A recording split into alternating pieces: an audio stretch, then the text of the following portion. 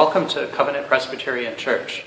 We figured during the pandemic that we'd give you an opportunity to learn a little bit about the organ, a little bit about the history of the organ, and about this particular instrument.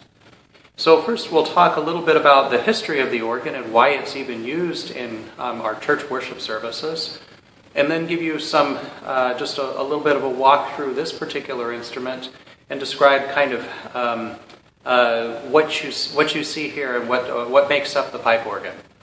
So first, a little bit of history.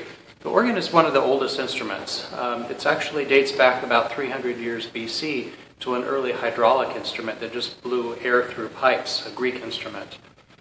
It entered the Christian church fairly early, again just because it was a fairly old instrument, but also because it was probably the only instrument at that time that could fill the space of a large space like a cathedral.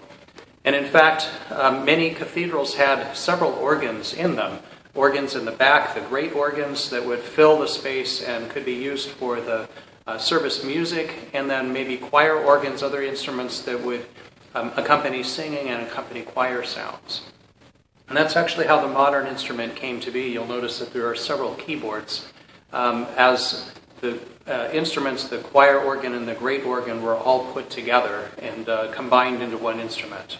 So in fact, what you see here is not the organ. What you see here is the console for the organ. The organ is actually at the front of the sanctuary and is where all of the pipes are. So the instrument itself is the combination of different pipes. This particular instrument has about 45 ranks or sets of pipes and a little shy of 3,000 pipes total. So you'll notice just in terms of the instrument that there are three keyboards, one called the swell keyboard or swell organ, the great keyboard or great organ, and the choir organ. There's also a pedal board. So when some of the first instruments that were made were mechanical. So when you pressed a key, you actually moved a lever and allowed air to go up into the pipes. And so for some of the larger pipes, some of them were 16 to even 32 feet long. It was quite a bit of effort to actually press that key. And so pedal boards were made for some of the lower pipes in order to play those kinds of sounds, because it was just frankly easier to use your foot to play some of those kinds of keys. So what you see is actually a keyboard made for the feet. It's not, and the organ music is actually written usually for 2 lines for the hands and 1 line for the feet. So this particular organ, as I mentioned, has several different keyboards, and they are basically separate organs that are kind of put together. So let's take a little tour actually through the instrument here at Covenant. So there are several chambers within the organ. This is the swell chamber, which is located above the chancel on the right side as you're looking towards the front of the church. This is a chamber right behind the choir loft, which has the loudest stops in the organ, the tubas, as well as the softest stops. In this chamber, the choir division is right over that area, and this division looks out over the top of the chancel, which you can see here as I pan over it. And this is the chamber right next to it, which is the great division, and is above the chancel to the left of the sanctuary as you're looking towards the front of the church. These are the largest pipes of the organ in the pedal division, which are behind the screen at the front of the church behind the cross. And in the basement are 2 large blowers which produce the air for the instrument.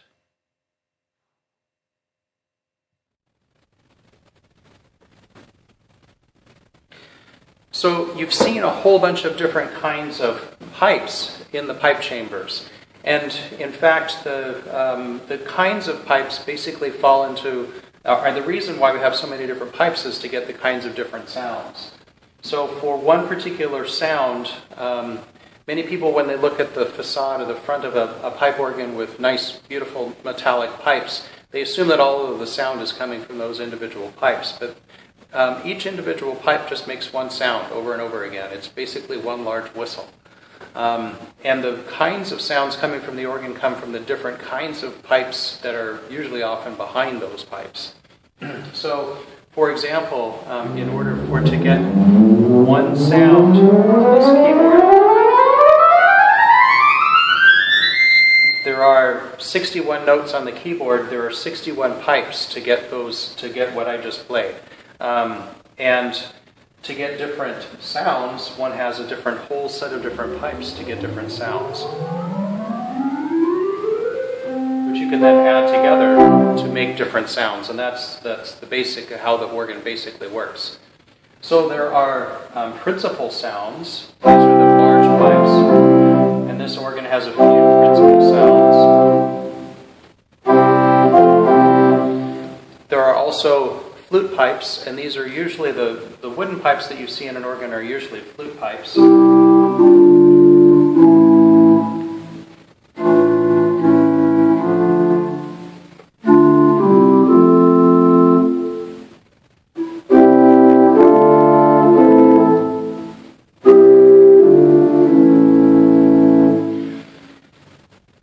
This instrument has several different flute sounds, and so it's one of the nice features of this instrument. It's a very warm sound.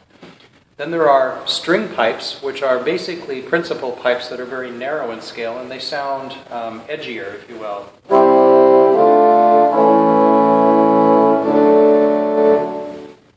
There's another one. And then an innovation that was introduced in about the 19th century was to have string pipes play together, but slightly out of tune, such that they, what we call celeste. So you hear that kind of a shimmer with it, and then people thought that sounded much more like a violin, with a little bit of vibrato.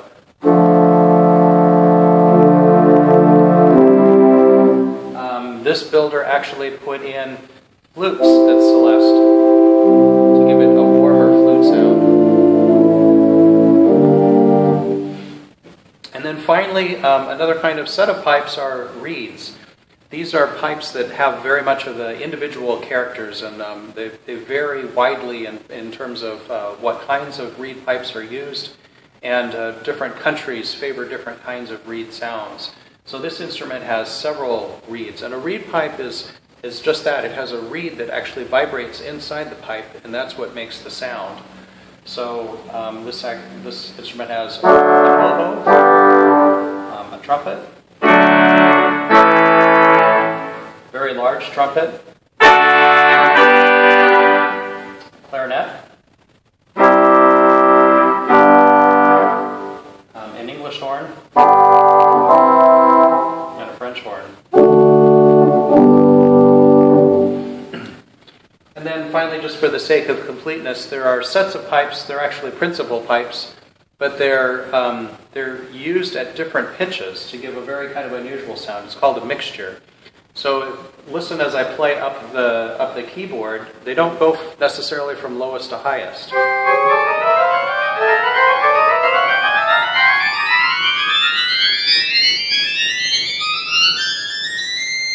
So why on earth would you use that kind of a sound? Well, it adds sort of a brilliance on top of it. So if I have these principals, and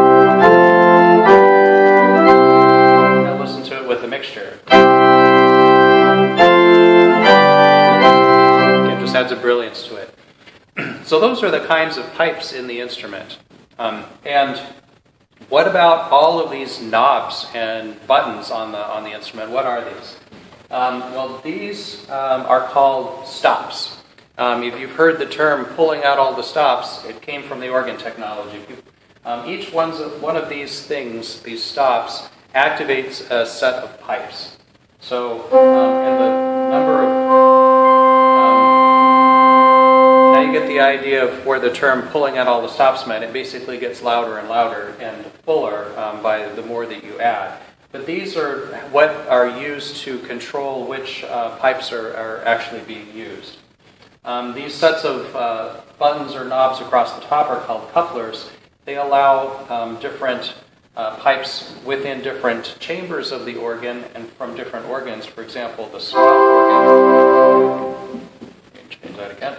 So the swell organ to couple down to the great organ. So now I can couple these sounds together. And that allows one to mix sounds from different parts of the instrument. And then finally, these buttons across and here and across the toe board are called pistons. And these allow the organist to change sets of stops very quickly. So these can be set in advance in order to change things quickly. So this is what I'll use, for example, in the middle of pieces to change the sounds very quickly or between verses of a hymn.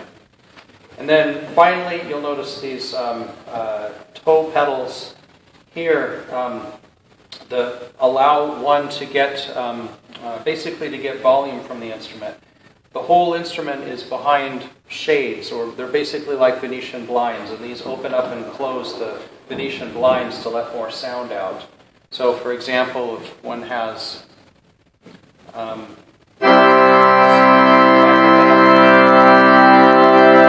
open up that box, it allows more sound to get out. I'm not adding any more pipes, but I'm just letting more of the sound get out. And together, this is what's used to put things together. Over the last few months, you may have noticed that some of the sound is a little bit different from the organ, and perhaps the look of the organ console is a little bit different. This is actually a console I have in the basement of my house. And we've been doing some of the recording here, frankly, because the recording quality in some cases can be a little bit easier and better, because we can record it directly to a disc for recording purposes for the church services.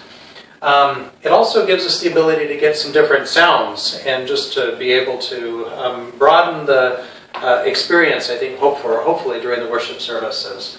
So in addition to pipes, we have the ability to play recorded sounds of pipe organs from around the world. So for example, I'll play a hymn through with pipe sounds that have been, each individual pipe has been recorded from instruments at Salisbury Cathedral, a very famous instrument built in the 19th century in England.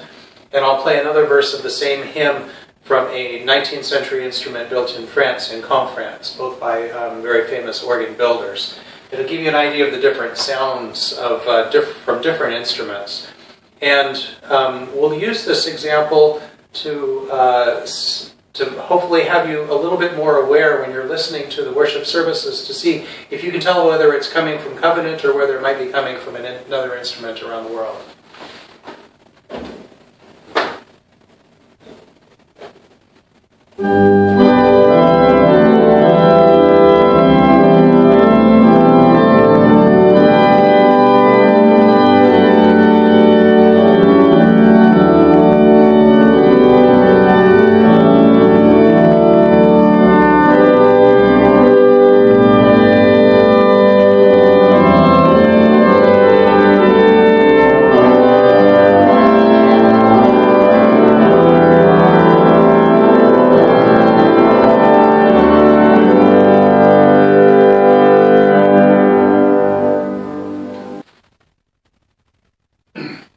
And now from Caen, France.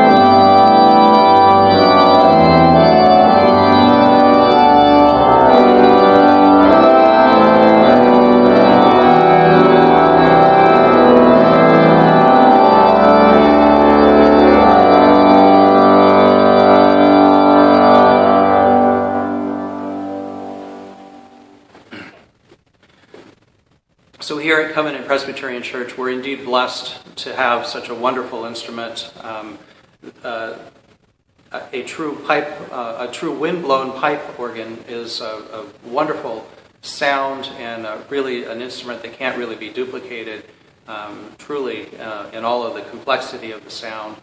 And this particular instrument, in the colors that it has, is able to play music from many different centuries.